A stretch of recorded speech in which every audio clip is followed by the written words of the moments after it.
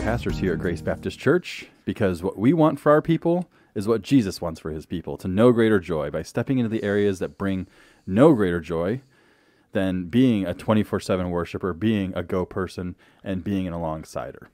And so I am Ryan Adkins, associate pastor here at Grace. Sitting across from me today is Steve Strong, lead pastor here at Grace. And to my left is a man that we owe a huge thanks to, Dan Kraniak, who is making us sound better, hopefully making us sound smarter, and unfortunately he can't make us look any better, but he is producing this podcast for us and just really helping us to get this thing off the ground and out of our minds and into the airwaves. So huge thanks to you, Dan. Dan the man. That's right. And so today we're going to be talking about kind of working through a grid of spiritual growth categories.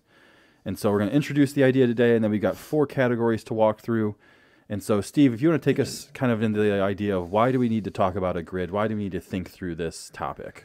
Well, I think God's called us to be what we call here alongsiders, where last year we tried to hammer this home, being bound together, where we're taking ownership of each other's spiritual growth, and so we're coming alongside. We are asking others, or being intentional about coming alongside to say, hey, let's walk toward Christ. And sometimes when we think about spiritual growth, it can be just this massive umbrella of topics and ideas. What does this look like? What is spiritual growth? You even think about a person's life, just, 80 years. There's so much that happens in 80 years in a person's own just kind of growth.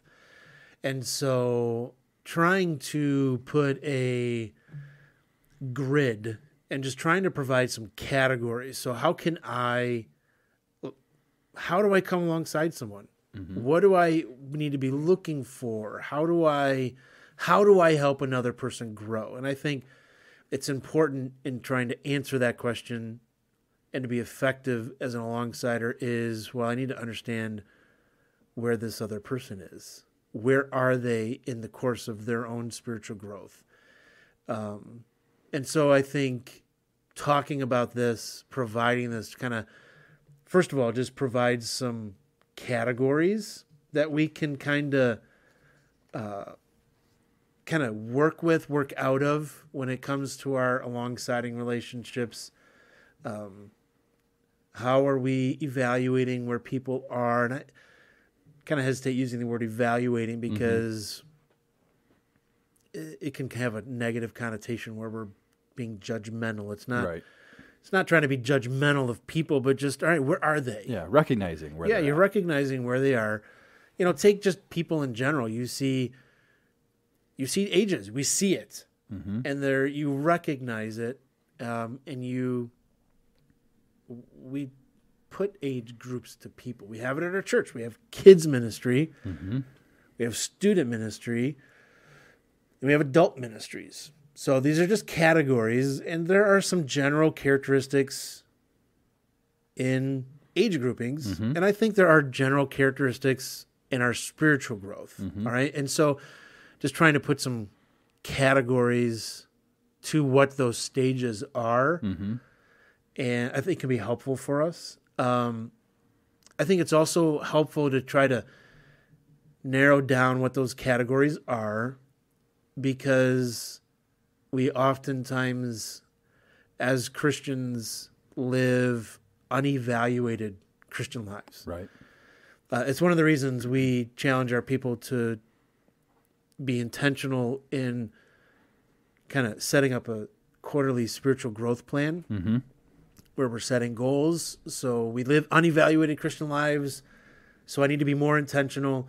And I think having these kind of categories when we are trying to help another person grow, or even myself, can be a useful and kind of helpful tool. And I think it's important because when you think about another person, their own spiritual growth, this is what God's doing in their life.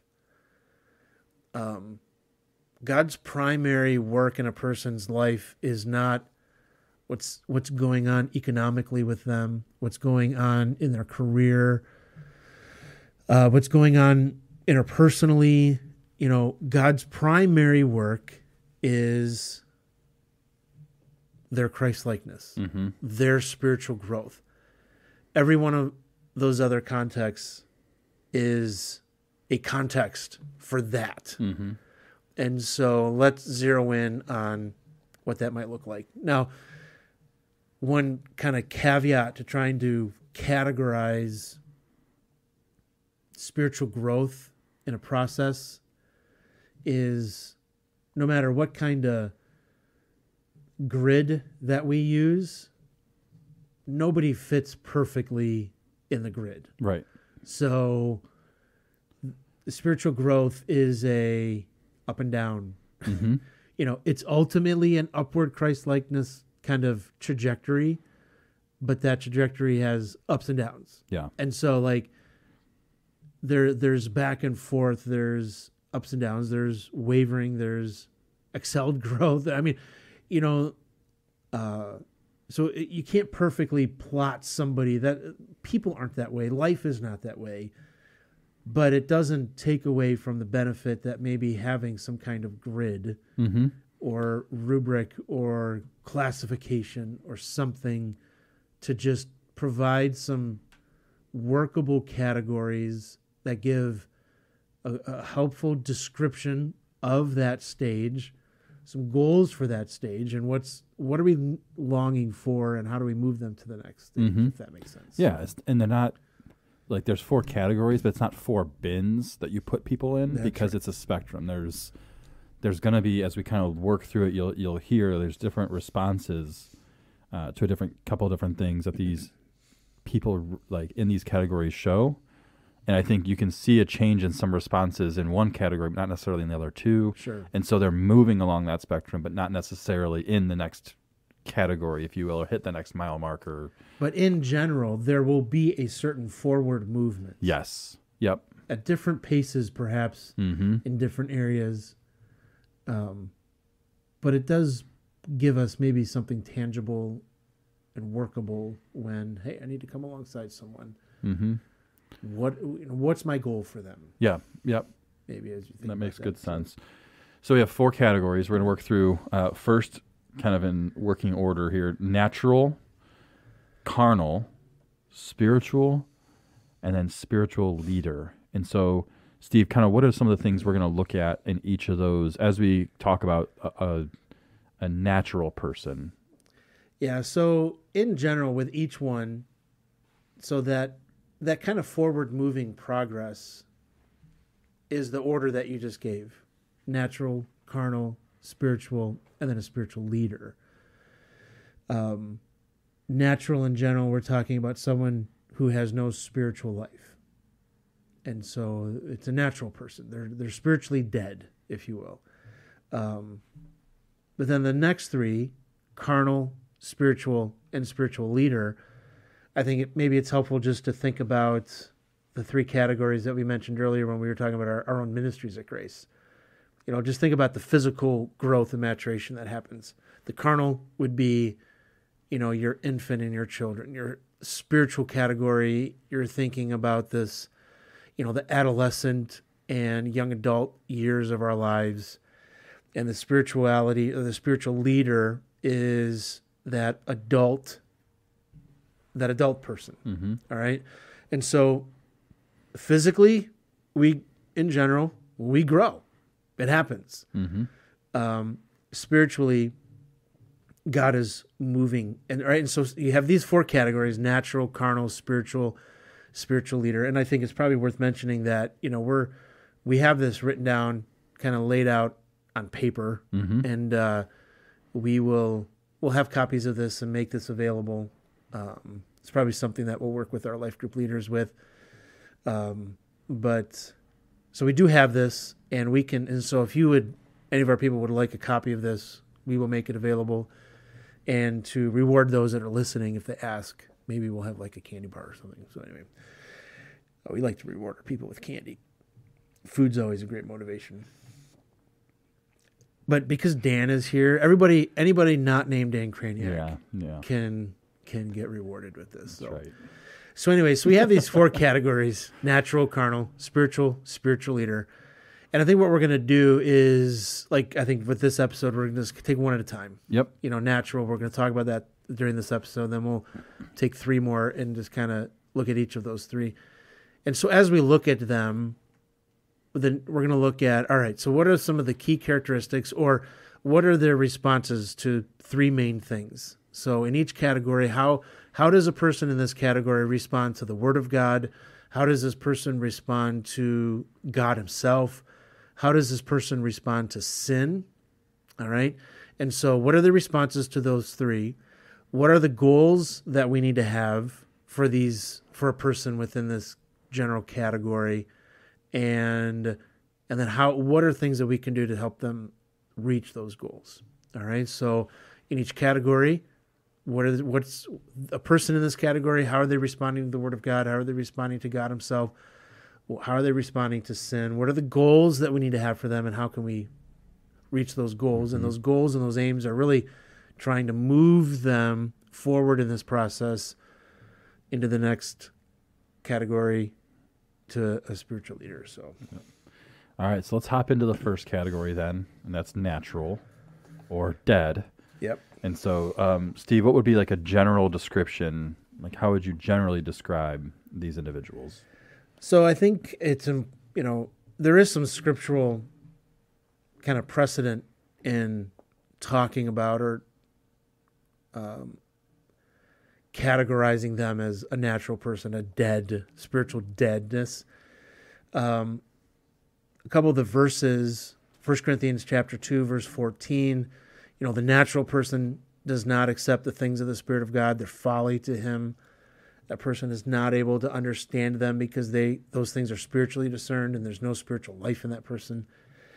Ephesians chapter 4, verses 17 through 19. I'm not going to read all of these, but there's a statement in there that just talks about, the believers not living life as the Gentiles, or those that have no spiritual life, those that are far from God, those that don't have spiritual life, their understanding is darkened. It says they're alienated from the life of God because of the ignorance that's in them due to the hardness of heart.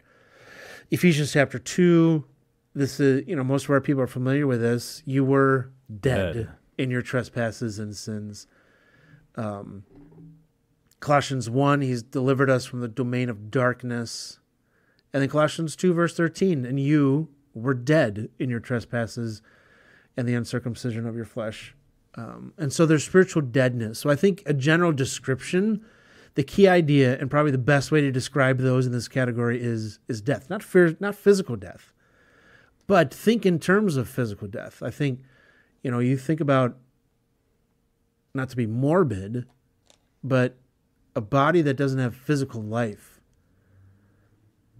is not a person. It's just there. It's not doing anything. There's no evidence of life. And spiritually, that visually illustrates spiritually what is there. Think of Adam as God was creating, and he formed Adam from the dust of the ground. Picture God just kind of with,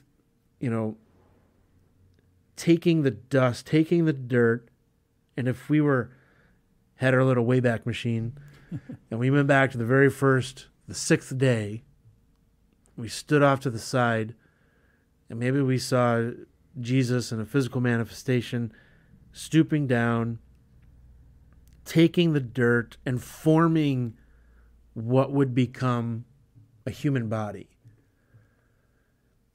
But that human body just laid there. There was no life.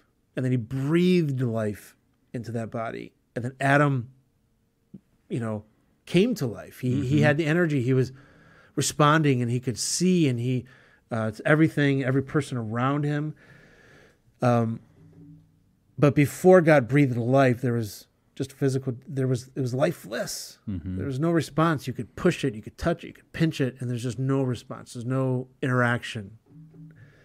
And I think that translates spiritually, that even though you have a living person, there is a spiritual deadness to them. There's no recognition, there's no interaction, there's no appreciation, there's just no response. So think in general, think in those terms when we think about where a person is when they're in this category.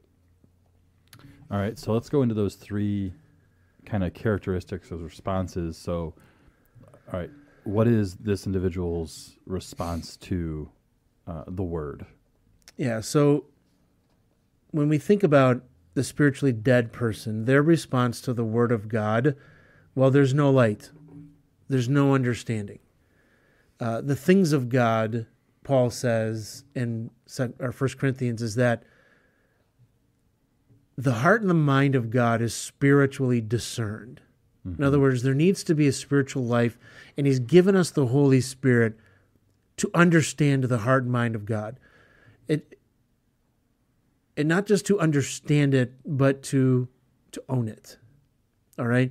And so the spiritually dead person doesn't accept the things of God, doesn't welcome them, he doesn't receive them, she's not tolerating, not approving them. Why? Because Paul says they're foolishness to them. It's foolish, it's folly, it's wildly unfounded. And so I think we're beginning to kind of see this in our culture. The positions in that we have as God's people when we hold the word of God to be true, our positions are just wildly unfounded, and they're not accepted. And that kind of is growing and growing. A temptation for us, and this is a rabbit trail, temptation is, well, we don't want the world to think us as foolish, so we need to fill in the blank. Yeah. And not so. We need to hold to the word of God. But there's just no understanding. I think a couple other not understanding doesn't mean that they can't read John 3:16 and have a mental, okay, God loved the world. But when we think about understanding, thinking about the meaning of it, there's a veil there. There's a darkening that Paul talks about in Ephesians chapter 4. And the God of this world is blinded. So it's not like they can't read John 3:16, but they're not going to respond to John 3:16. Oh yeah, God loves the world, but that has no bearing on my life. So there's a deadness to it. There's not an appreciation for it, if that makes sense. And then, and the more that there's a non-response, and we're going to see this as we start studying through Romans chapter 1, there's just a continued suppressing of the word of God and of the truth, where there's just a continued rejection, a pushing away. To suppress something is to push it down. You push it down, you push it down, you push it down, you push it down. So that is their response to the word of God. It almost makes me think, in my mind, I'm going to, like, if you're at an art gallery and you can see that there's a painting on the wall, but the room is dark, you can't see the beauty of that painting. And instead of turning the lights up, you're just turning the lights down. Yes. And so just that idea of suppressing and just dimming it, darkening it, that's the visual that, as you were just speaking, that's what was coming to mind. Yeah, and maybe, our people or those that are listening to this are like, well, then I can't use the word of God. So if there's no understanding, well, I'm not gonna use the scriptures as a part of my witness, because we want there to be spiritual life. So does that mean don't use the Bible when you're trying to share Christ? No, it doesn't. It means use the Bible, because just with Adam there in the Garden of Eden, breathing life, God had to breathe life. He brought life. He made them alive, and there was understanding. God is he uses the word of God through the power of the Holy Spirit to awaken and to make live and to give that understanding. Now, that's a whole nother episode to talk about, okay, how does that all work? And anyway, but that to breathe life, God will use the scriptures. So don't shy away from using the scriptures, but understand, I think what happens is, in their response to the word of God, it shows, well, I can't breathe. I can't give a person life. I'm totally dependent upon God to do this. And so really take some of the load off of our shoulders that, wow, I have the weight on my shoulder that I have to convince them. I have to. No. We can't make them alive. No, They're dead. We dead. Can't make them alive. And God uses the scriptures and the power of the Holy Spirit. He can do that. And so I continue. Anyway, so we can keep moving through here. This. Yep. All right. So that's their response to God's word. What about their response to God himself? How would you describe that? There's no evidence. Is there a sense, oh yeah, there may be a God, but there's not a sense of, well, they refuse to come to Jesus. They refuse to, think about the Pharisees. Think about those in Jesus' day. You think about, Jesus was, I think it's in John, chapters like 7, 8, 9, and 10. And they see Jesus, they recognize Jesus, they hear the words that he's saying, and you have a series of events where he's feeding the 5,000, and he's teaching his disciples a lesson, and feeds them. There's leftover food. He sends the disciples off into the boat. He goes up on a mountain to pray by himself. He comes to them at night, and he's walking on the water. Peter goes out, and he begins to sink, and Jesus lifts him back up. And I think it's Mark that comments on that this whole moment there on the water during the night was because the disciples didn't learn the lesson of the bread, of the loaves and the fish. But Jesus gets in the boat, and I think John even like immediately they're on the other side. They get to the other side, and that whole crowd from the 5,000 is there with Jesus again. And so they recognize Jesus. And then Jesus begins to teach something that is difficult. And he begins to use language like, I gave you the bread and the fish, but you need to eat me. Like, if you want to have life, you have to eat me. You have to partake of me. And they're like, no. And so you have this darkening. I think we see illustrated the darkening of the mind. They hear what he's saying, but there's not an acceptance of it. And we're told that a lot of those disciples leave Jesus. And it's like, because these sayings are hard. Not hard in the, man, I can't wrap my mind around that math equation. I just don't get it. Hard in the sense of, we don't want it. Right. And then Jesus turns to his disciples and he says, all right, you guys going to leave too? And Peter's like, no, where are we going to go? You have the words of eternal life. Like, we know who you are, and we're not leaving you. And so the response to who God is, oh yeah, I hear what you're saying, but there's a turning and a walking away. So there's no response to him. And I think a person in this category, and again, this is not a description of, I've never heard of God. I've never heard of Jesus. But what have you done with God? Is it, I can't go anywhere else. It's with you.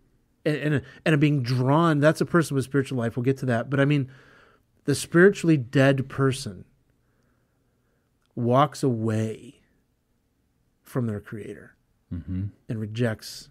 And the more you walk away, the more you just continue to refuse him. So. All right. So what about their response, the natural person and their response to sin? All right. So as we're evaluating the people in our lives, how are they responding to the Word of God? How are they responding to God himself? Can they just easily walk away? Are they refusing? And I think we're also looking at, all right, so what is their response to sin? Well, first of all, we see in Romans 1 that in the spiritually dead person, sin just continues to progress. So it continues to just, sin has, one of the characteristics of sin, and we've talked about this, I've mentioned this in sermons, is that sin is always reaching for its greatest expression. All right? So anger is always reaching for murder. Lust is always reaching toward adultery and immorality. All right? And so the spiritually dead person, sin just continues to progress. All right? And that's not to say that every spiritually dead person is going to become a murderer. Right. But it continues. And the fact that it doesn't is just the common grace of God. All right? The following, and I think First John really kind of paints this picture of the course of this world. Lust of the eyes, lust of the flesh, and the pride of life. Like, that's the course of this world. That's the defining nature of this world. And a spiritually dead person, think of a current on a river. All right? At the heart of this river and the water is this kind of sinfulness that is the lust of the flesh, the lust of the eyes, and the pride of life. That's the movement. All right? And the spiritually dead person is in that current and just kind of moving along. So what is right is wrong. What's right is stained. It's ruined. And so as you're moving, as that flow in a person's life, there really is a callousness, I think. And I think that's what Ephesians 4:19 is talking about, where there's just a callousness toward righteousness. And the spiritually dead person is just giving themselves over to sensuality and to greed. And so, or just kind of a greediness toward impurity, I think is what he says, or what he writes. And so there's really not a resistance to sin. And if there is a resistance to sin, it's for their own benefit. Or because if I'm so I'm not going to lie because that's not going to help me meet my career goals. But what is that? That's also kind of a pride of life. And so my resistance to sin is really because of a more accepted cultural sin, if you will. It's still for self. Yes. Yep. And so, like Micah 7 says, Micah 7:3 talks about, of course, God's people rejecting God, but they get skilled at doing what's wrong. They do evil well. And then Paul would kind of run off of that. Romans 16:19 talks about, we need, as God's people, we need to be wise to what is good and innocent to evil. Innocent to evil in the sense that I'm not skilled at doing what's wrong. So the spiritually dead person, the opposite is true. Really is natural, is that a person is innocent to what's good. So, like, a person who is innocent in the sense that, innocent to technology is a sense of, I really don't know anything about technology. I don't get it. The spiritually dead person is innocent in that sense toward what is good. And Paul says, God's people, we need to be innocent toward what is evil. Like, I just don't get it. I'm not skilled at doing what's evil. All right? Whereas the natural person is innocent towards what's good, and they're wise to evil. They're good at satisfying their sinful cravings and aspirations. And I think Paul just in Romans 6 puts it in the sense that when that's the case, sin is reigning. Sin has that dominion in their life. They're a slave to their sin. So I hope that's not confusing, but I think in a sense that their response to sin is a person in this category, they're wise to it. So anyway, Yeah, they're wise to that evil. mm-hmm. All right. So what are some goals? What as we are seeking to connect with these individuals and see movement, what are some of the goals that we should have? Well, I think this is probably the most natural for us as believers in saying, all right, what goal do we have for them? We obviously want them to have spiritual life. Mm-hmm. That's the goal because they're dead. We need God to spiritually resurrect them. Excuse me, like Lazarus in the tomb.